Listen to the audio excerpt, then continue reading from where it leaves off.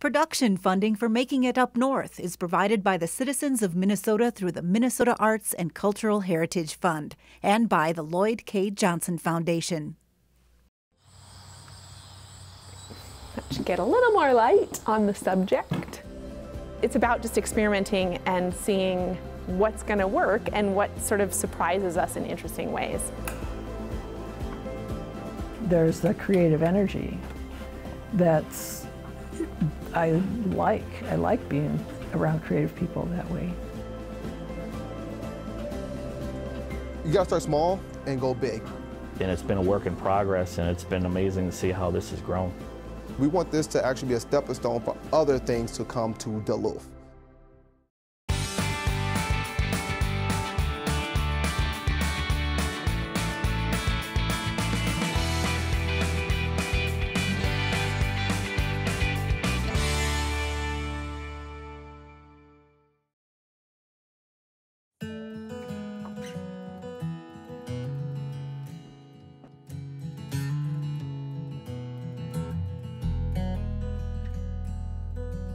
Wow, like look at what they created. This is incredible.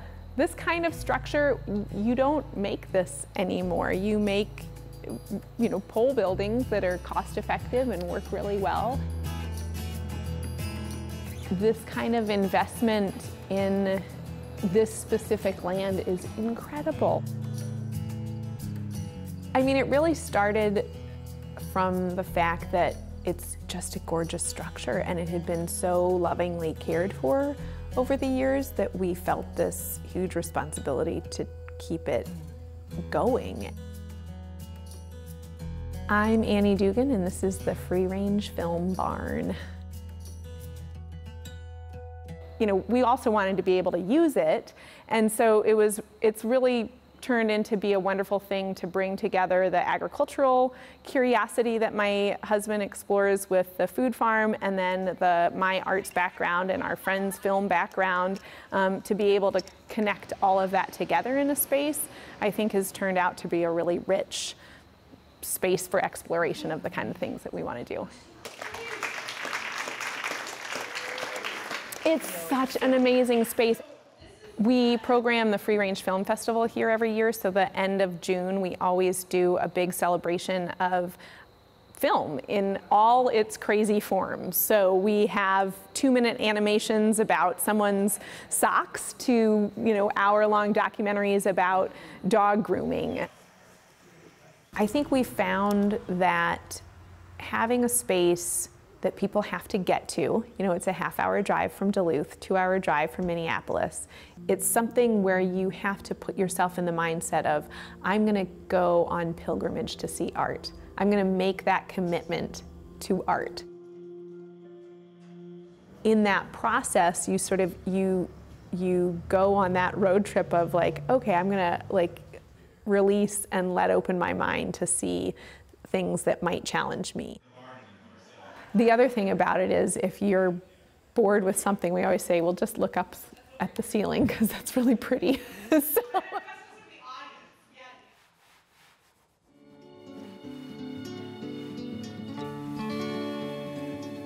Originally, the guy who built this built it for his son, because his son was a little bit of a wild child, and he said, I'm going to keep him down on the farm by building him this big, beautiful barn.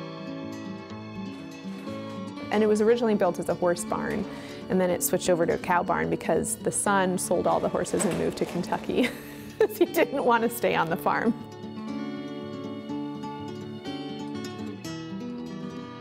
So it's sort of come full circle, because I feel like I had grand plans to work in a city and travel the world and be a curator in urban centers, and here I am in a barn.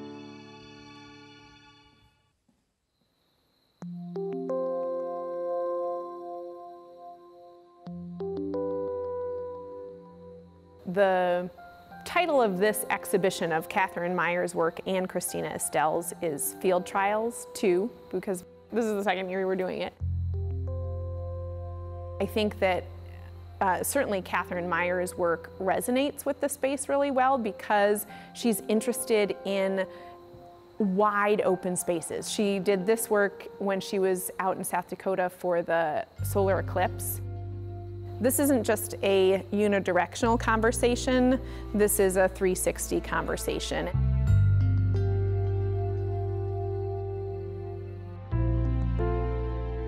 Field trials is about collaboration and not so much like it has to be done, it has to be perfect.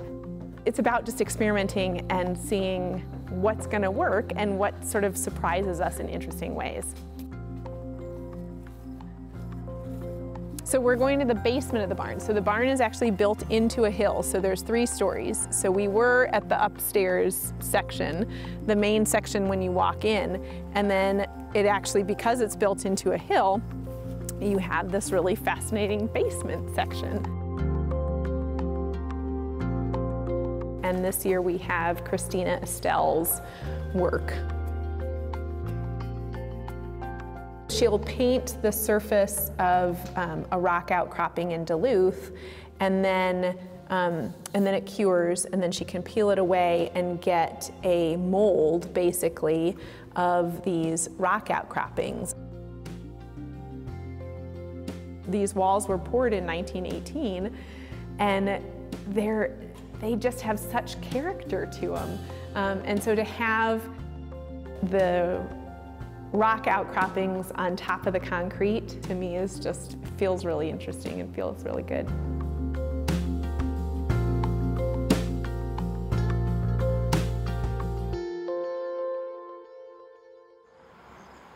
So it's been really nice, the schedule that we've had for the visual arts installations here, because with the film festival, like, we show the films and it's done, but the space doesn't really change. But with the artwork, it comes down and then we go into winter. And so it's sort of like putting the barn to bed. We are trying to spark curiosity and wonder in the world, and how wonderful to be able to do that through film, how wonderful to be able to do that through art.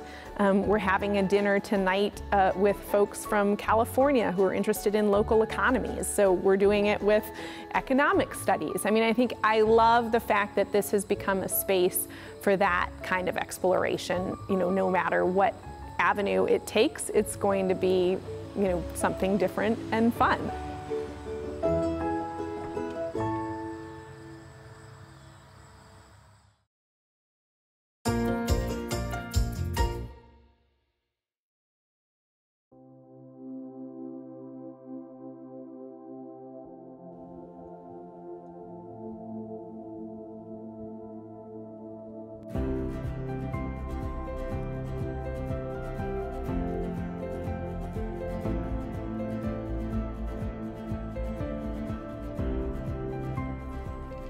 So this is the basement of the former Norwegian Lutheran Evangelical Church that started in 1903.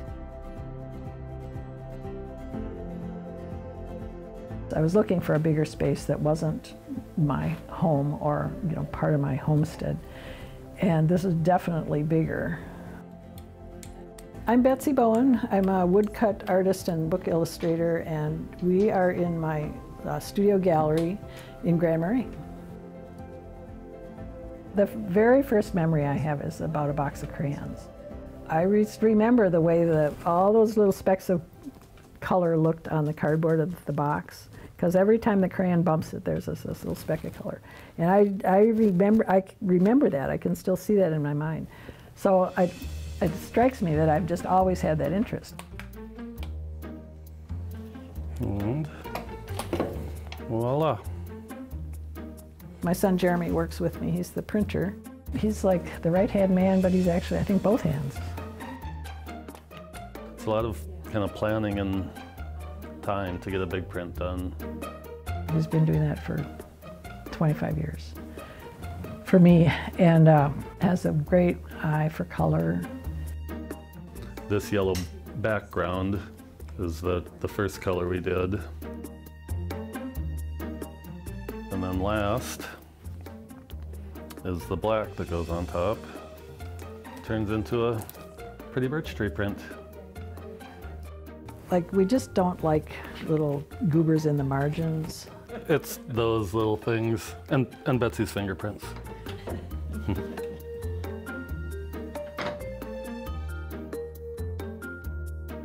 I like doing it. I like making stuff. So back here, my featured show for this studio tour is work from the archives. So this goes back 50 years. And this watercolors, I don't even remember doing that one. This bin is all the original paintings from the Lost Forest. This is the whole storyboard from a book called Burr and Hamilton. I did another book with this poet. The poems were short lines, and I thought they were tall, so I suggested that the book be long and skinny like that too. So I've been digging through and discovering things. For me, it's been really fun. I put a lot of it in a book. So this is age 0 to 72. But to have it all together, that was really, I'd been trying to do that for a long time, and it finally did it. So this effort is related to that, of finding just how did I get here? What's upstairs? What's upstairs? Well, okay, there's more. Lots of creative people up here. North House is the most recent new renter. So this was the main door to the church back when, and it was the community theater for 35 years, and it was the main door for that too. Anyway, this is Melissa Wickwire clay studio, and she makes a lot of tiles, which we have downstairs. And in here are 4 artisans that are here as part of a program with North House Folk School, so we can come look. Mike Loeffler makes these really cool bird bowls and lots of shavings and furniture. Josh makes boats. He's pretty well underway with this kayak project. And Mary Beth makes brooms and dustpans. Super cool stuff. And then Elise has a lot going on in here. Holy cow. Yeah, we could go up in the loft and look down on everyone. Oh, that'd be fun. This is Puppet World up here. This is Good Harbor Hill Players. We can make stormy weather. Animals. Pretty sure that the bears eat the salmon. Stilter girls wore these. So this was on top of their head. They were wonderful. Did their kind of crane dances. I like to see something happen. I like to see something be made out of nothing. Whether it's transforming a space into an acted out story with big puppets, or whether it's transforming a piece of paper into a woodcut, or a shabby building into something pretty great.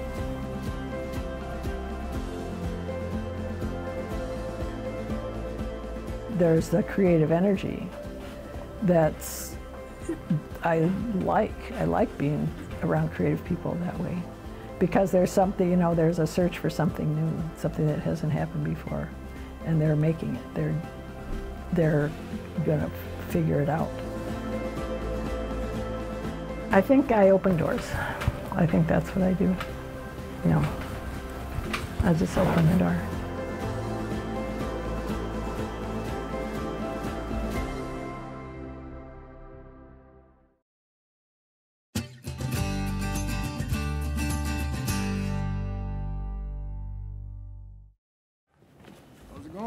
Good, good. Gotta get around, right? I gotta get around, man. Hey, let's get you mic'd up. Let's get you mic'd up. Yeah. All right, come on through, come on through. This how you do it in the studio in Minnesota. Yeah. Yeah, dog. Pull up in the snow. Yeah, dog. Got that right there. Boom. Get you mic'd up. Boom. When I hit the rhymes, everybody know that I get it poppin', this ain't no lie. Nah, I'm from Duluth, Minnesota, yeah, you know the Minnesota where we run. Snowmobiles coming to the stove, you know what they do.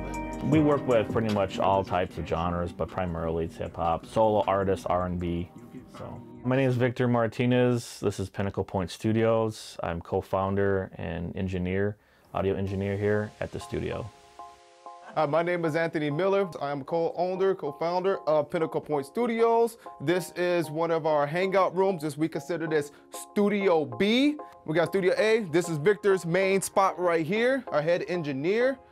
This is where a lot of the magic happens, a lot of it.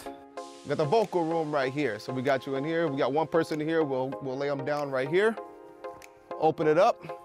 If we got a bigger crowd, this is where you really relax, really collaborate, really get your mind straight in here.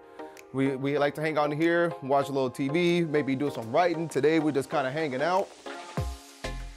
The main thing what we try to create here is the vibe. You know, to try to have a place where that people can come and they can feel comfortable. And then just being patient with people, that's the big thing. When you bring a vibe to a certain place or a certain area even, other people see that and they might want to hop on our bandwagon too and be involved with that, and it grows and it helps the community, it helps everybody, and it helps everybody shine and show their character and get out there. It's catchy. It is catchy. No, I like that. Yeah. I like that. I deal with anxiety, depression, and post-traumatic stress. And I feel like music's also therapy. For me, it's not a solve-all, but I feel like it can be a positive force in my life and others, and I feel like I've kind of been an advocate for that. Yeah, I be out here grinding every night. You can find me in the studio late night. Anybody who comes through the studio, I like it. I'm gonna like it because why? I'm supporting them. This is where I go. This is how I get this stuff off my brain. When we have people in here, you know, we have the door that's completely signed with all the artists that we've worked with, and it's just, the atmosphere is just wonderful. Like, people come in here and they're happy and they're creating music, and it's like almost like a little time capsule, because when you're in here it feels like, you know, maybe an hour, and then you realize you've been in here 6 hours making music, and that's when you know that that's the place where you're supposed to be. So this one we just did. He just released this. 3 days ago? This is a country singer. He just released a music video to this.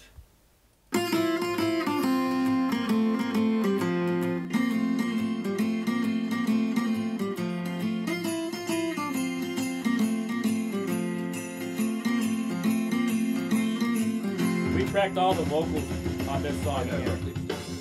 I was up in Minnesota for the holiday, anticipating Santa Claus on his sleigh, sitting around the fireplace, sipping eggnog, listening to the crack. I like the fact he used his whole family, you know? You know, and we got a great team here. Okay, so we have other engineers and producers and Anthony. So it's nice to have that team behind you. There ain't no competition, and if they hit some stepping on their head. He adds a lot of flair to this. He adds a lot of excitement.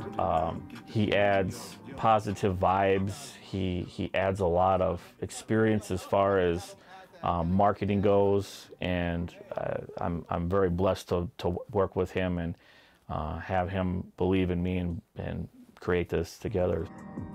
We connect. Our vibe is really, really good, and we connect very well. And I think when we're together, we could bring that to the community, to happy workers. You got to have some kind of vibe going on. You got to have a good vibe going on. And I felt that we were just perfect for that. We both do two completely different things. We're completely different people.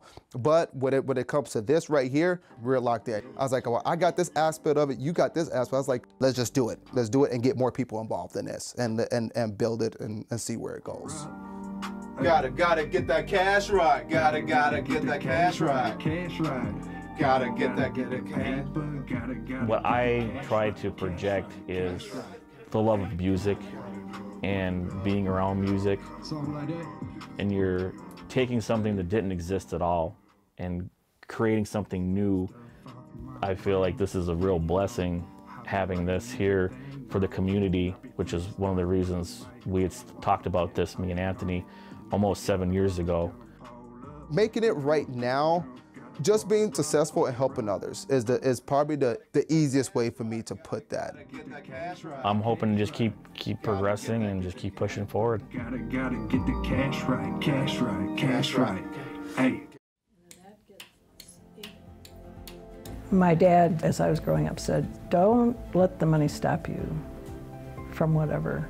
He was self-employed, so I guess I had a sense that you didn't have to work for someone. That wasn't what you were meant to do. Whenever you can jostle people a little bit in your brain and shake that brain around a little bit, I think it's successful art. People want to be in community with each other with art. Like, there's just something about it that still calls for that connection with other people when you're seeing it.